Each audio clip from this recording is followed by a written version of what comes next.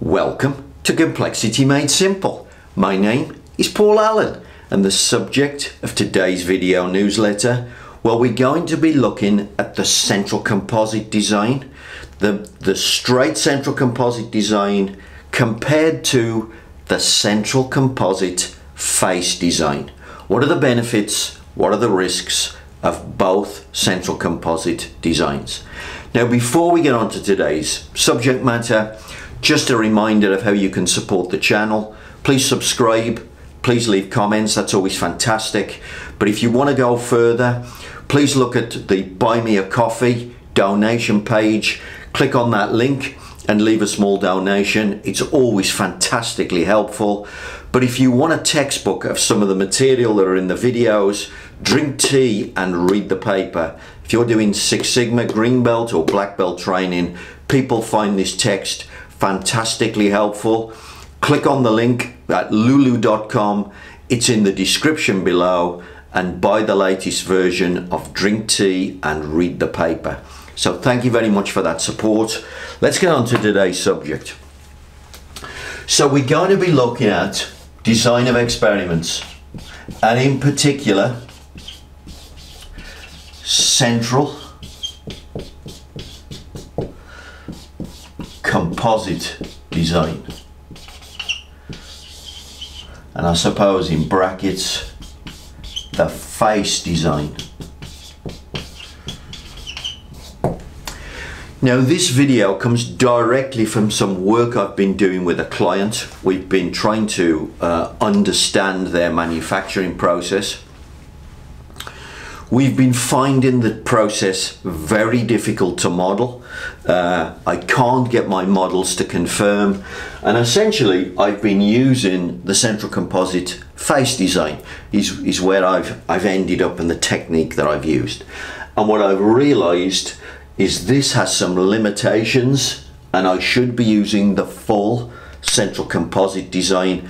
And I really wanted to pass this knowledge on to you folks, especially because I recommend the face design in my methodology. So let's just talk about my basic design of experiments methodology and how we end up with the face design, and then we'll look at the limitations of the face design and the problems that I've come across. So my normal DOE strategy, so my DOE process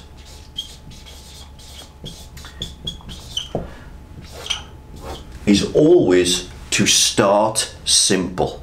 So I always start two level.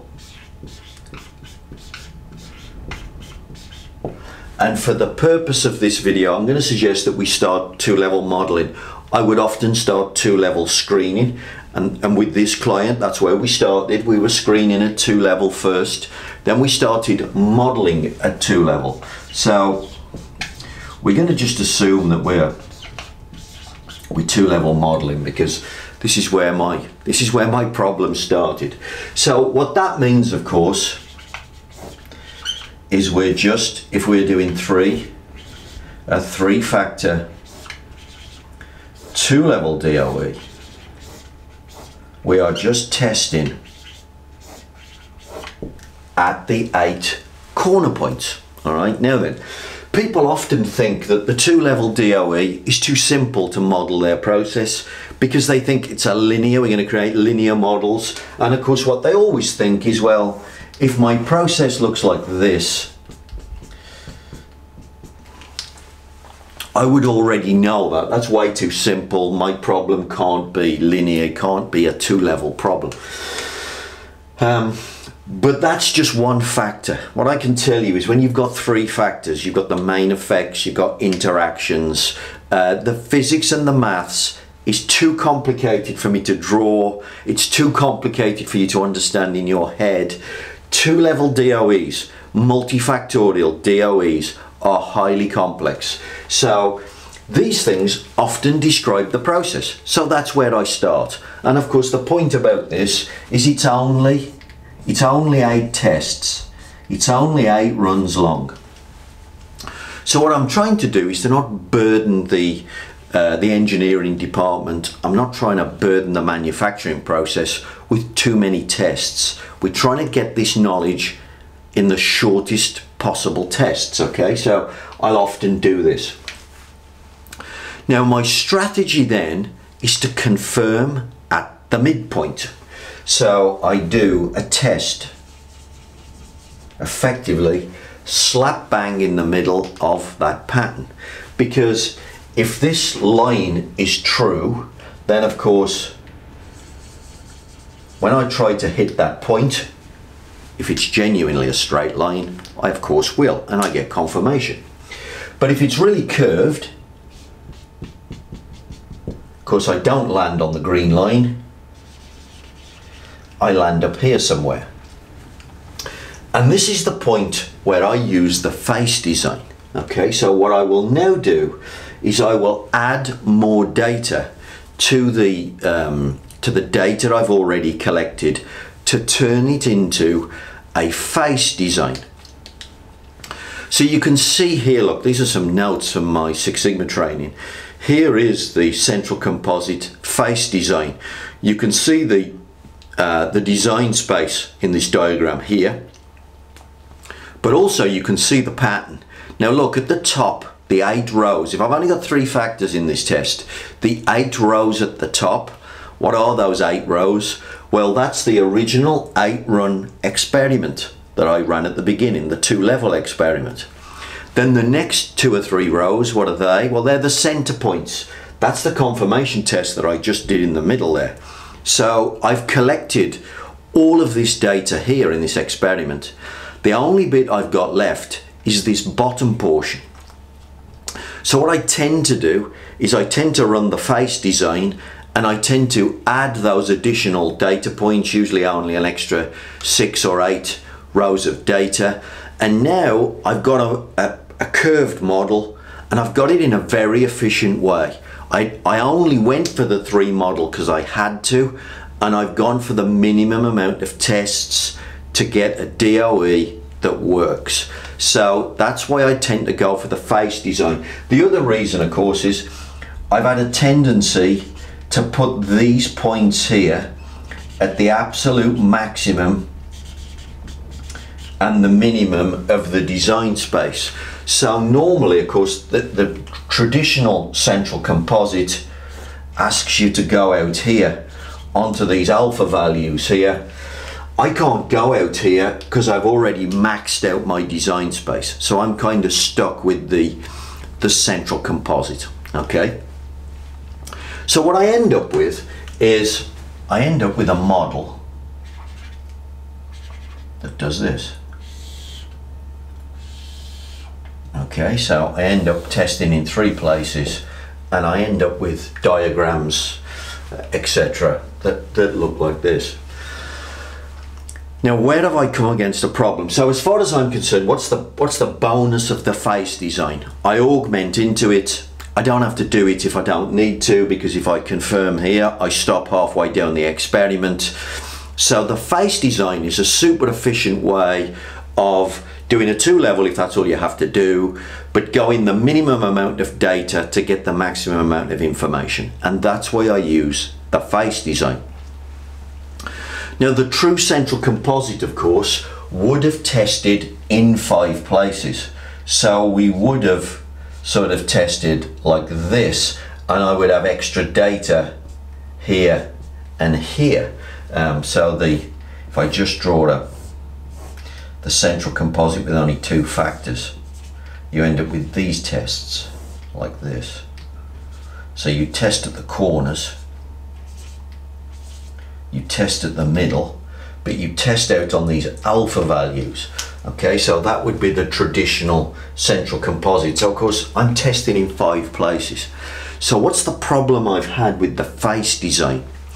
Well, the problem I've had is I tried to confirm here and here, places where I didn't collect data, so that I can prove that my model works, that it actually describes the curve correctly. And on both occasions I underpredicted this point over predicted this point and I over predicted that point. And it was confusing the hell out of me. I'm thinking, I've collected data. The DOE data looks fantastic. It's very repeatable. The process is very well controlled. I shouldn't be getting problems. What's wrong with my mathematics? And here's what's wrong. The model, see this curve is describing something that looks sort of like this. But the curve I've really got, let's put it in black, looks like this.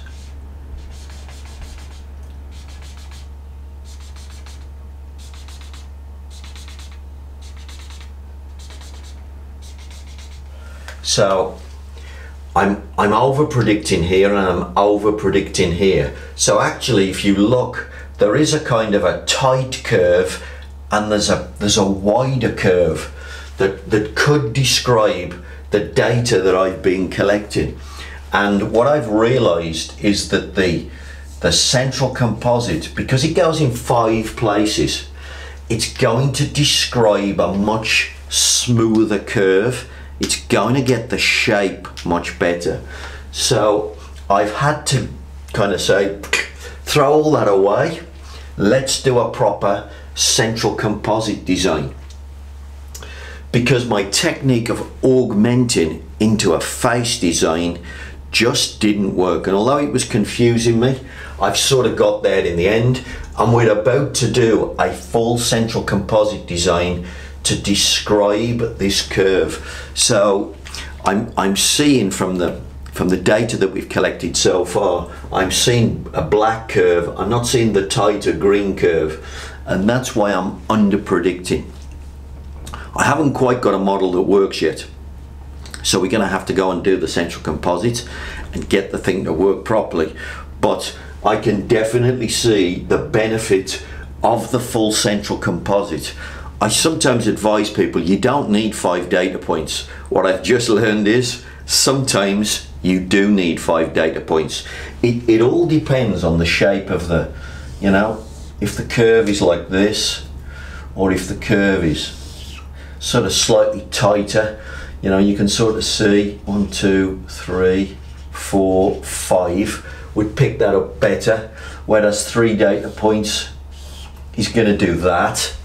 And that's what's happening. So sometimes, because of the shape of these curves, the 5 data points of the full central composite is absolutely what you need.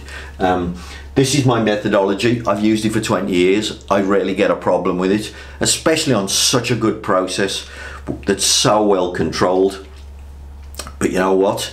We all learn something new, and I've learned now why sometimes the central composite should be the weapon of choice. Sometimes the face design is a more efficient way of doing it, but you have to be careful. I always say to my clients, when you give up data, you have to understand you are giving up information. And I beat that into my clients, but you know what? I forgot it myself. I'm giving up data with the face design. I'm only testing in 3 places, corner points and kind of center points here.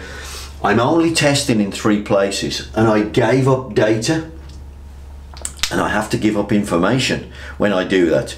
And sometimes that information is crucial to getting the right model. So there's the central composite face design. There's the full central composite design. You collect more data, you get more information. Sometimes you need that additional information, and that would be one of the reasons why you needed a tighter curve. Actually, my client told me that the physics looked like this before we started, and the penny didn't drop. You know, I've learned the hard way. We've done all the experiments, and we've had to throw all the data in the bin. But we have learned. We've learned how the process works. That's what a DOE is all about. Guys, go use these tools. Whatever you're doing, 2-level, 3-level, face design, full central composite design. The power of a designed experiment. You generate the maximum amount of information with the minimum amount of data. You can then learn how your process works, and then you can make more money.